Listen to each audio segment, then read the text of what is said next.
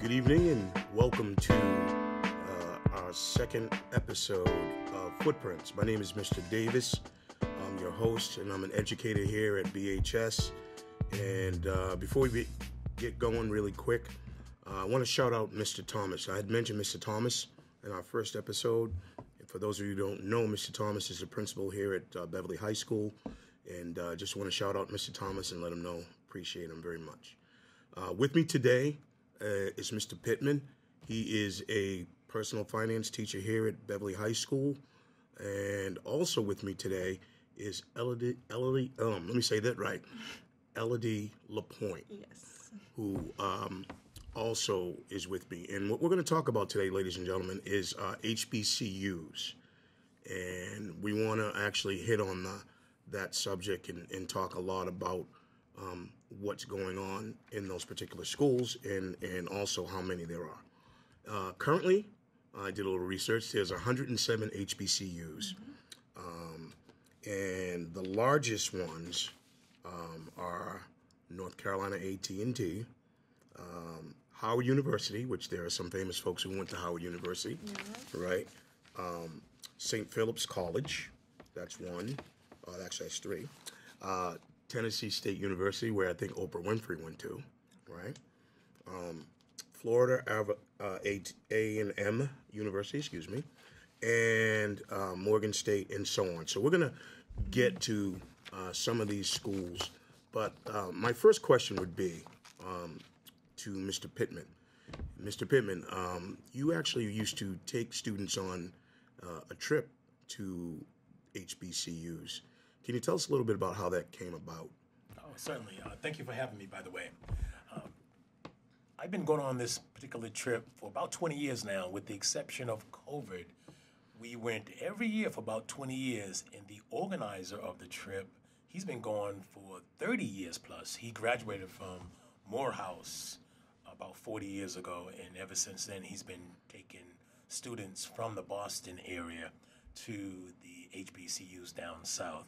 So I hooked up with him when I was working at John D. O'Brien in Boston, and he asked me, do I want to take a trip? I said, where are we going? So he said he grabs a bunch of students from the Boston area, and he takes them down south. So I said, no problem. So that was quite a few years ago when I was working at John D. O'Brien, and ever since then, I've been going with him. And we've been going every year with the exception of 2 years during COVID, and we didn't go last year. So ever since, was it last year? No, we went last year. Oh, we went last year? Okay. Yeah. Yes, we did. Year before that.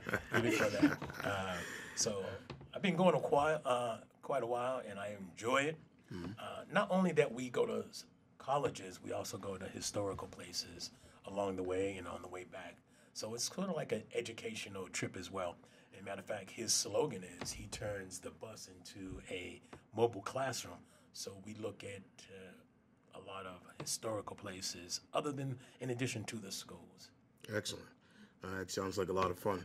So again, with us today is Elodie LaPointe. And Elodie actually went on this particular trip. I did. So can you give us a little background about the trip and some likes and dislikes? Or maybe just, let us know how it went down. I will say that initially, I wasn't as well versed in HBCUs. I think I had a light knowledge on all things college because my parents didn't go, in the States at least. So there's different schools in Haiti, but here they didn't go to college. So I'm like, if I'm going to be the first to do it, I need to make sure where I'm going is where I'm comfortable, where I feel safe. And basically, after being introduced to HBCUs, to historically black colleges and universities, and having gone to a predominantly white elementary school, middle school, high school, I'm like, this kind of sounds like something I want to do, so let's see what it's about. I went on the trip, and I think apart from the community building that it does, because I was very secluded, I'm like a recluse, but going out, seeing people made me more open to being sociable, for lack of better words. But yeah, I went on to the trip. I was the only one from Beverly that went on the trip, unfortunately. There was other people who wanted to, but then things came up, and it just happened to be me. And I saw these schools, and I think I implore anyone who wants to go to college to go and see any school, because then you know what you like and what you don't like and what's too much and what's too small. And I went, and I think the first one we went to was Fort Valley. Fort Valley. Yeah, Yes, it was. I think it was Fort Valley, Georgia. and that was in Georgia. It wasn't for me, but I enjoyed the experience because I knew that it told me that it wasn't for me. And we went to the schools, we saw everything, and I thought, I feel like I could fit in here. Spelman caught my eye, Hampton caught my eye, Howard, of course, the illustrious Howard University. No doubt. I had to say a little bit So about what it. specifically caught your eye at Spelman? I think, as many people say, it's the sisterhood, and it's not very obvious unless you're paying attention for it. I saw them intermingling and conversing with each other, and it wasn't uncomfortable. I didn't feel like there was an air of tension. The way they talked about their traditions, how if you're a Spelmanite, you get to walk underneath the arch when you graduate, and basic HBCU rules, don't walk on the grass. Yes, it's like small, but that is a part of the experience, the HBCU experience. So it called me to the school, the sisterhood, for sure. Oh, I love it. So being from a big family yourself, how many siblings do you have? I have 3 siblings. 3 siblings. And I know about big families myself because I have 7 children. Having now being the first to take that leap, you feel a sense of responsibility, right? A huge sense of responsibility. I have my younger sisters looking up to me, figuring out where they want to go in life. It doesn't even have to be college, but if I can show them that here's a path you can take and it's a good one, it's a path that can get you somewhere else, of course I'll take it, so they can either follow in the footsteps or create their own path. Absolutely, absolutely. So having said that, let's think about this for a minute. A lot of folks don't know about HBCUs, right? And what we want to do is we want to try to expose you to what an HBCU is. Obviously, historically, black colleges and universities have been around for generations, right? But a lot of folks don't know, and a lot of students don't know that that's an option for you if you really want to go to school, which is something you didn't know at that time, right? And we need to thank Mr. Pittman for that, because Mr. Pittman being involved in the program he was in through Boston, that is one of the things that really exposed you to it. Yes, it is. And so being able to have different outlets and exposure like that is probably one of the greatest things that a teacher or an educator can do for a student. And so I really love the fact that we're here talking and discussing that. So what's funny is I ask my students in my class sometimes, do you know who Spike Lee is? And nobody really knows who Spike Lee is in my class. I know Spike Lee's a little bit older, but you mean Spike Lee obviously went to Morehouse, which is a historically black college. He named his production company 40 Acres and a Mule because that was what was promised to the slaves they never got. So to keep that tradition kind of alive in the colleges and letting people know that there's options that they can go and they can see these things, it was really kind of cool. Tell me, what kind of places did you guys visit when you were down there? And you said you went to like 4 different schools, right? I think we went to a lot more than 4. We went quite a few. We went to Howard, Hampton, Spelman, Morehouse, Morehouse, Clark, Fort Valley. And I believe that was it. I think so. Yeah. Maybe it was 7. But, Wow. And again, not only the schools, we went to a couple of museums. Yes. We went to when we were in the Georgia, we went to the Martin Luther King Center yes. For a Nonviolent Change Museum. We visited his house. We visited his burial site. What else did we do? Wow. I loved going to see the museum. I thought it was like very full circle, because in the beginning it was, okay, transatlantic slave trade, what are we talking about here? And then they very much tied it together with a bow when they talked about modern day and how being black doesn't just mean you're African American and these are your roots. It was very much on a spectrum. It was one of my favorite sites that we visited. What's interesting about the HBCU, some of them are public and some of them are private. Which some folks don't know that, and I kind of did a little research on that. I just wanted to make sure I got that in, because I think it's important to understand where you're going, right? And a lot of them have different programs and areas of study that they have. Businesses, engineering, liberal arts, social media, trades, communications, healthcare, things like that. It's all the things that our parents told us about when we were younger, but we didn't really know about until we actually got to college, right? And so being able to do that kind of thing and go there and be exposed to that must have been a really wonderful experience for you, having never gone and done any of that. Yeah, right? I think it was a culture shock for me. I think seeing so many people that looks like me in a space, of course, you're going to have differences with people. That's just how humans are. But to be able to say, you look like me, I look like you, and there's a chance that what I went through, you went through too, and I can talk about it without having to explain every single situation was just refreshing. Oh, without a doubt. Yeah. I think that's one of the things. It's funny, like when I got to college, that's the first time I saw a professor of color. You know, me coming back, I mean, I grew up in South Weymouth, so I had, you know, all teachers that weren't of color. And that was from elementary school to middle school, right through high school. But when I went to Emerson, that was my first, I was like, wow, this is interesting. This is different. I had never seen that before. And so now knowing that, obviously, that there are HBCUs out there, that made it even more like, wow, an epiphany type moment for me. Because I was like, okay, now there's like, instead of like me being in a classroom and a kid can hopefully relate to me, you know what, I might want to do that, what Mr. Davis does someday. But now they see, you know, that there's choices for them to make in terms of, I can go here, I can go there, I can now have options, which is really cool. A couple things I want to mention. Oprah Winfrey went to, I said, Tennessee State University. Spike Lee went to Morehouse College. Chadwick Boseman, may he rest in peace, went to Howard University. Lionel Richie, ladies and gentlemen, went to Tuskegee University, which is interesting. And you know what he went there for? He went there on a tennis scholarship.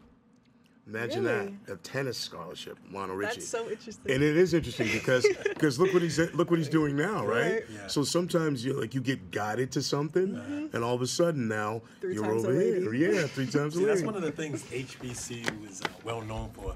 They're well known for opening up your eyes, and there's an expression on Tuskegee campus about lifting the veil of ignorance. They have a statue where a veil is being lifted. Every time that we visited Tuskegee, they express that's the motto of the school, lifting the veil of ignorance. So you never know what your talents are unless you uncover some hidden talents. Oh, without a doubt. Very well said, Mr. Pittman.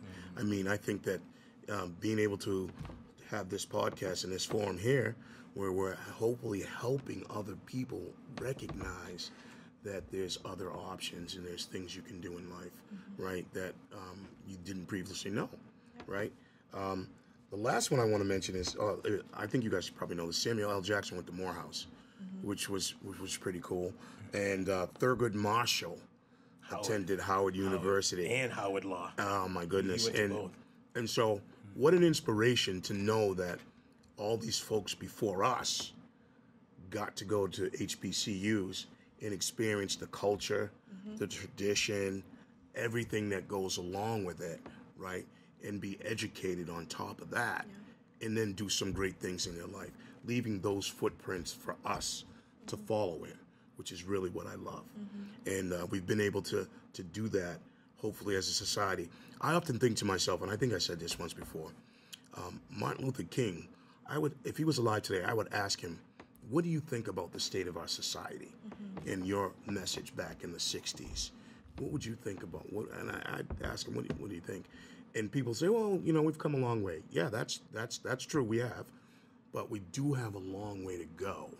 And we still need to recognize, you know, that there's things that folks need to realize, that as we're here, we're all humans, and we're all trying to do the same thing and get to the same thing, right? We all want to be happy.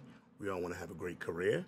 We all want to make a lot of money, right? We all want to have a great family circle around us. We want that.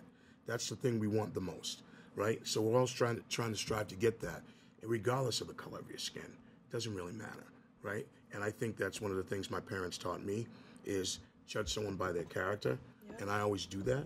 You know what I mean?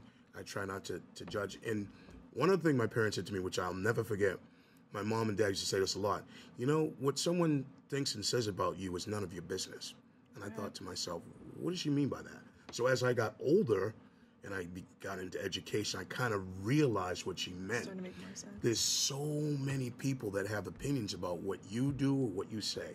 But at the end of the day, does it really matter? Yeah. No, it doesn't. Yeah. Because you kind of forge your own path and do your own thing. And I love that about the HBCUs and about this conversation we're having right now. Question to you, Mr. Pittman. Do you think that this trip will continue to be something that the kids can latch on to? Well, I certainly hope so. The gentleman who started the organization years ago, he's busy running for public offices down in Georgia right now. And so he kind of put it out there that he will be continuing, whether he's in office or not. But it's a tremendous opportunity, and I don't see it discontinuing. I think it's in his heart. He's a Morehouse alum, and he has a lot of connections at other HBCUs. He has connections with teachers at different schools, administrators at different colleges. So I don't see him discontinuing it. It's in his heart as well as mine, so I think it's going to continue. And we're going to continue putting great trips out there and just something for the kids to latch on to and to get a lot out of, not just going to schools, but we're going to throw in some more type of historical things. There's museums popping up all over the South. There's a couple of new museums that popped up in the last couple of years. So we've been talking about it for the last couple of months now. So when we get the trip going again, we're going to definitely visit those museums. So we're going to turn it into a half and half. Half historical trip, half HBCU trip. So for the last few years, it was more so HBCU, but there's so much going on out there that we have to be aware of. So that's why we're going to do a half and half now. We're going to do half historical trip, half HBCU. Absolutely. I like that. I want to go. For sure. So have you made your choice of which HBCU you're going to attend? I have not. I'm waiting for one more decision, but my top 3 are Hampton, Spelman, and Howard. They're my top 3. I got accepted into a few other, like Morgan State, Clark Atlanta. But those are the ones I plan on going to. But it felt good knowing that if I wanted to, I could go there. Yeah. But I got accepted into Hampton University, and that's my number 1 choice. So right now I'm really holding on to Spelman. It's not going to be a part of the system, but For sure. Well, listen, that sounds like it's going to be a lot of fun for you. Yeah. Do you know what you want to study? For all of the other colleges that I picked, I plan on going to human services with a minor in entrepreneurship because I want to open my own nonprofit. But if I go to Hampton, I'm going to major in music audio production. Oh, Yeah. Music audio. Well, it's interesting. I love music, and that's why I went to Emerson, because I got into radio production and radio broadcasting. And I couldn't carry a tune in a bucket, so I figured I might as well just DJ. Right. So that's why I ended up going there. And that's why you make choices for those reasons, you know what I mean, to do something that you really love to do, and then carry on, what it is that drove you to that place in the first place. So that's a pretty good thing. Yeah. All right, excellent. Excuse me. I want to ask, and this is like a kind of a blanket question for either one of you can answer. Is it possible for someone to be going to an HBCU and get hopefully fully funded scholarship-wise? You guys know that answer? If it's possible? Yeah. Anything is possible. I was going to say. But historically, the HBCUs, they're not heavily funded, and the endowment is not as heavy.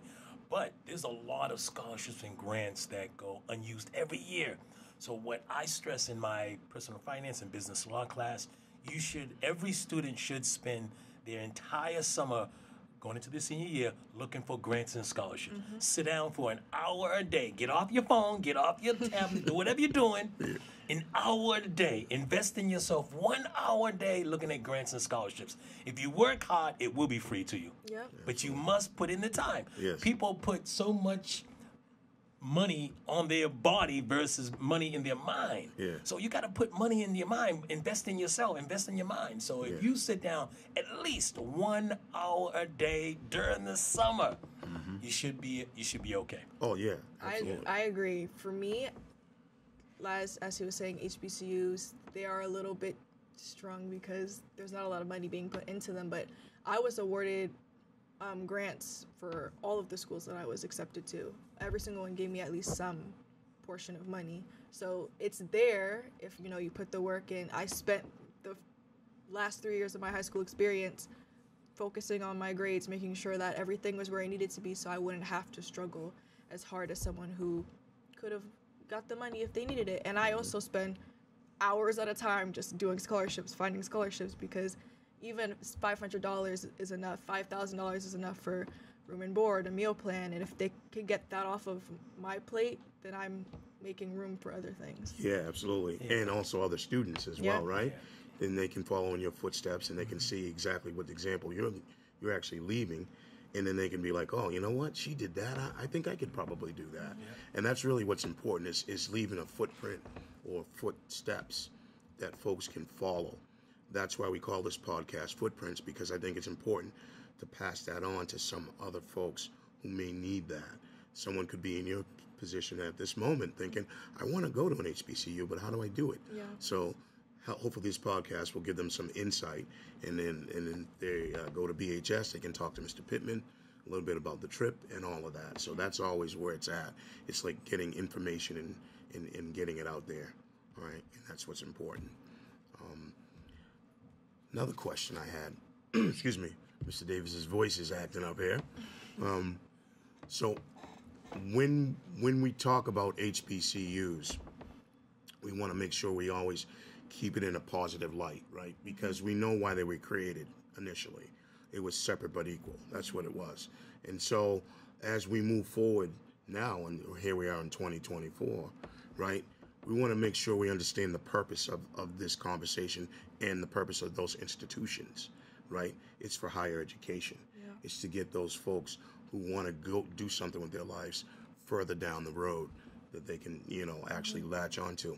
There's trade schools and other things you can do, but the purpose of any school, basically, or any higher education school, is to get those folks in there, and then they can kind of figure out their purpose in life as to what they want to do. What footprint do they want to leave? The footprint that my mother left on me was indelible. My mom was a respiratory therapist at New England Baptist Hospital for 30 years. Got up every morning, went to work, right? Retired, and now she lives in Florida. Hi, Mom. And so, Mary Davis, by the way, she was an unbelievable person and still is, and left a huge footprint on me in terms of me being here doing this. And I was afforded a lot of opportunities because of that. But anyway, I wanted to say that because I think it's important that the footprints that are left on us, we kind of pay it forward and hopefully leave it on somebody else.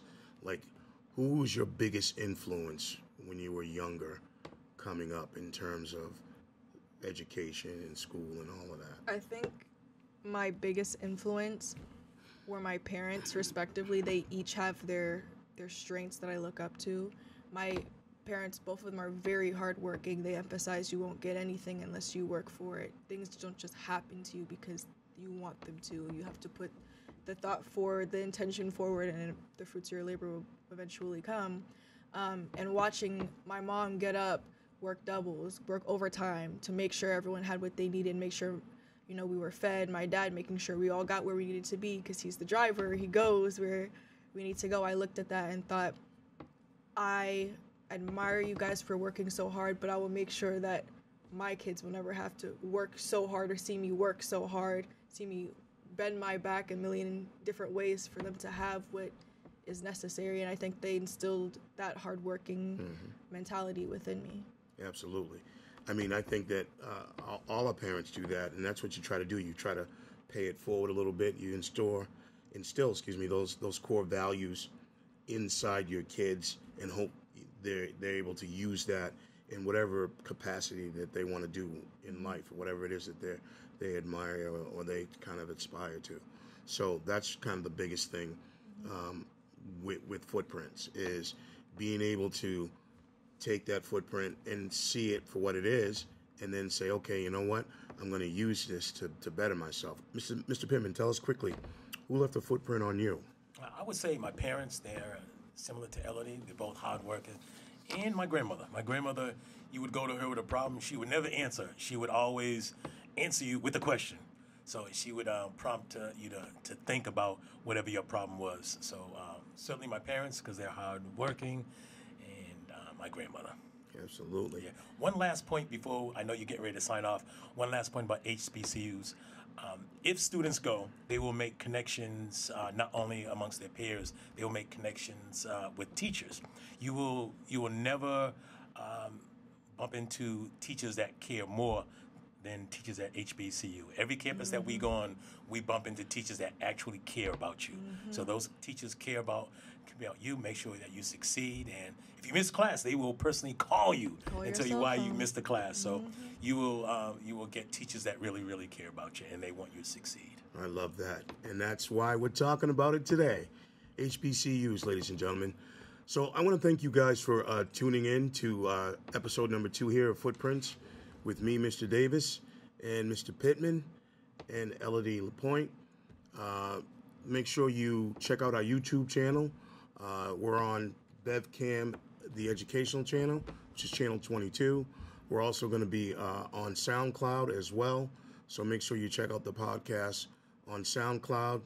And I just want to thank you guys for really hanging out with me today and talking about this, because this is a tremendous subject, and I really appreciate both of you. And let's just get this message out to folks. HBCU, you know. Yes, indeed. Without a doubt, HBCU, baby. You know. Yes, indeed. Thank you.